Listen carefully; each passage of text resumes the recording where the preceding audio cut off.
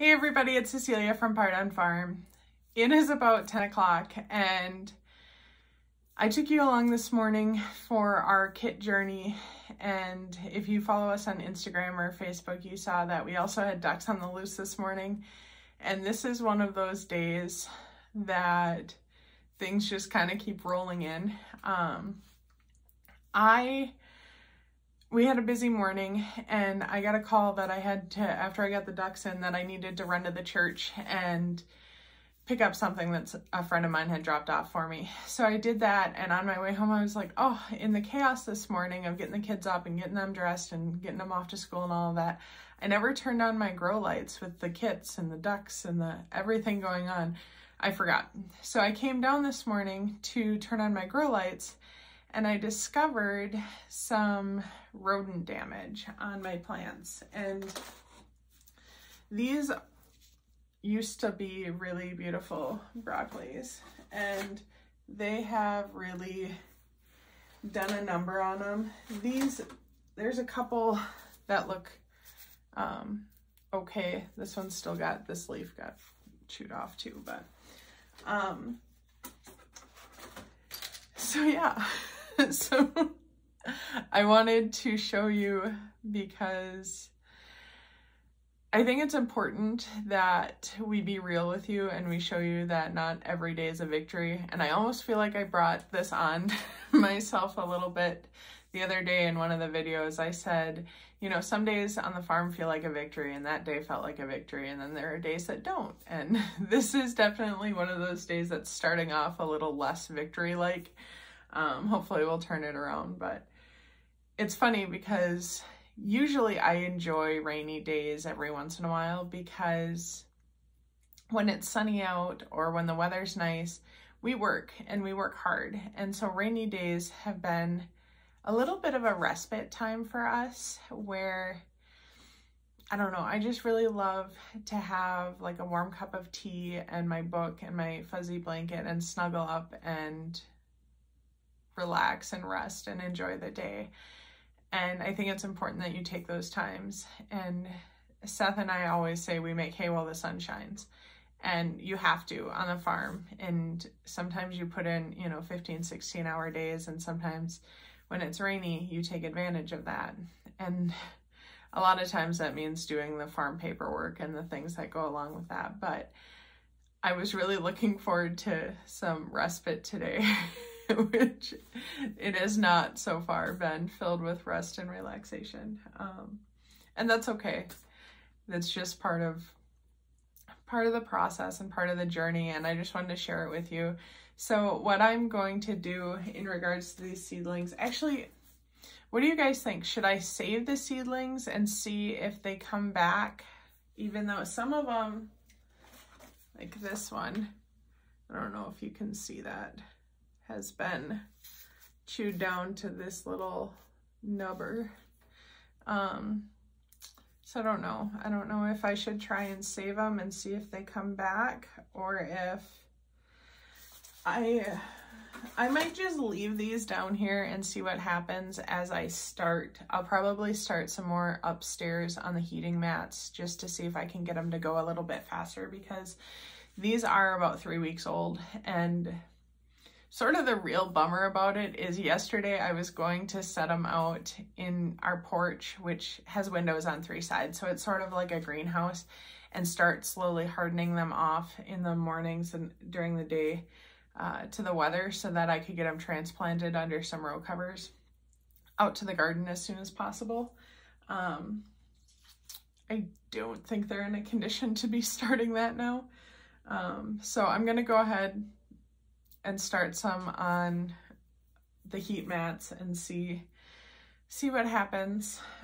If you guys have any suggestions on what to do with these ones or how to help them along, I definitely would appreciate it. And I'll keep you updated on how they look. In the meantime, to try and prevent further damage, because it's weird, the mouse, or I assume it's a mouse, I guess. We live in an old farmhouse. So for those of you who are alarmed that I have a mouse in my house, honestly, and I hate to say this, it's not that rare. We have an old farmhouse. We live in the middle of 40 acres of woods and field, and we have animals outside. And as much work as we have done to seal this place up, and as much as we have combated the rodents, it's not that surprising to have a mouse every once in a while. So we are working on it. Obviously, I don't love the idea that there is a mouse in the house, but that's just part of being out in the country, and part of living in an old farmhouse is that's a battle that you fight. And so what I'm going to do is, I don't care for poison, so I'm not going to put poison down. I am going to put some traps down, and honestly, the trap that I've found to be most effective, and if you are squeamish or you don't want to hear about that, I would just skip over this part of the video, but I'm going to tell you how I make my traps, because the springy traps like freak me out. I don't want to have to set that and get my finger caught in it, and I've just never used one, and I don't care to. And I used the glue traps once, but honestly, it was super sad to me. It hurt my heart that like this mouse was stuck there until it basically starved to death. And so I don't know that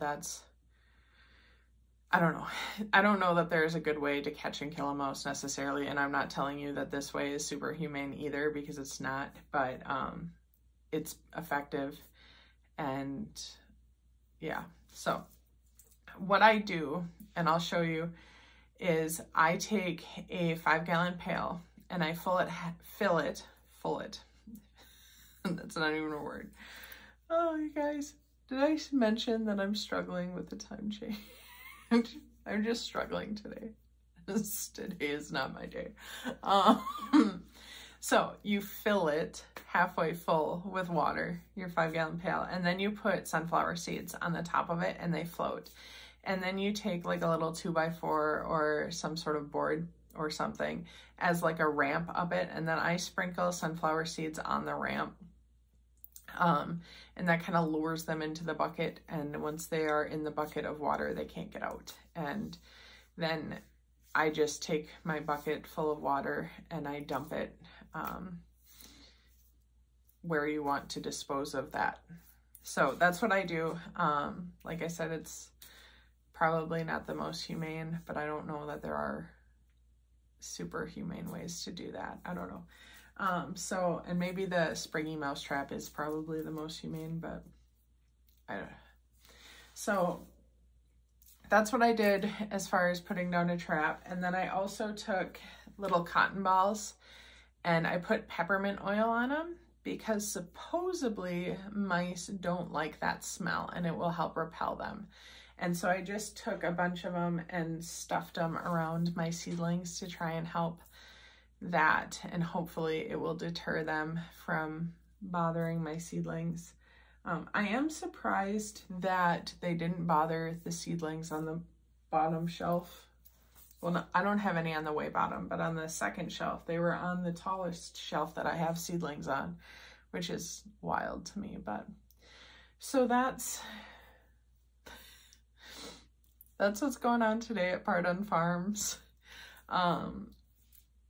I know it's not a glamorous video. Today is like, all of my videos are shot in super ugly spaces, but I appreciate you guys hanging out with me, and I just really want to be real with you, and I hope that you learned something or were entertained. So even on days like today, we just laugh, because what else can you do? Seeds are simple. I mean, it's sad to lose some seedlings, and it's disappointing because this was one of the first things I was going to be able to plant out in my garden. But it's just seeds, and I can start more, and it's not that big of a deal. So I just wanted to show you a little bit of our struggles, and thanks for hanging out with me, and have a good day and keep growing.